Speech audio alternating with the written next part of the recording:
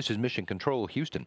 The International Space Station's Expedition 34 crew members showed progress on a range of science investigations on Tuesday, while also pressing ahead with preparations for Saturday's planned arrival of a new shipment of supplies on an unmanned cargo craft.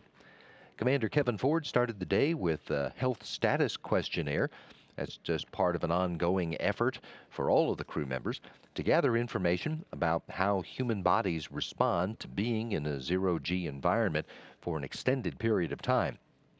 Ford then moved on to loading software on a laptop computer in the Columbus module for operations scheduled on Wednesday with the Cruise experiment. That's a European Space Agency investigation into ways to improve crew efficiency and autonomy, and it includes experimenting with voice commanding of the procedures interface. Flight engineer Chris Hadfield gathered more hardware today for later operations with an experiment known as coarsening in solid liquid mixture. The raw materials for that experiment are being delivered on the Dragon cargo ship. Later, he installed and checked out the centerline berthing camera in the Harmony Nader hatch window. That will support the berthing of the Dragon on Saturday after its grapple by Canadarm2. Flight engineer Tom Marshburn spent his morning supporting the Spheres Vertigo experiment. That's an MIT Space Systems Laboratory investigation employing some of the bowling ball-sized satellites to create a 3D model of another object.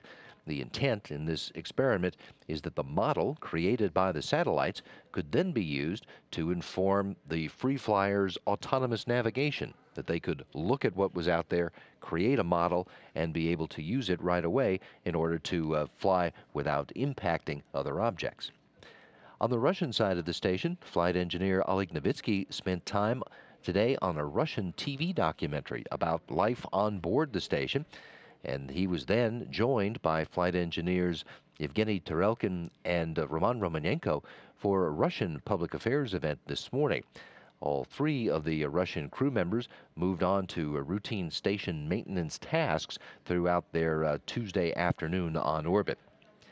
After exercise and lunch on Tuesday, Commander Kevin Ford moved to complete a changeout of a gearbox in the amine swing bed. That's a NASA investigation into whether a vacuum-regenerated amine system can be an efficient and reliable way to remove carbon dioxide from the environment of a space vehicle. Near the end of his workday, Ford will join flight engineers Chris Hadfield and Tom Marshburn for an educational event talking to students gathered at the Metropolitan Arts Institute in Phoenix. The Expedition 34 crew has a schedule full of science work this week as they continue preparations for the arrival of a new cargo ship on Saturday morning.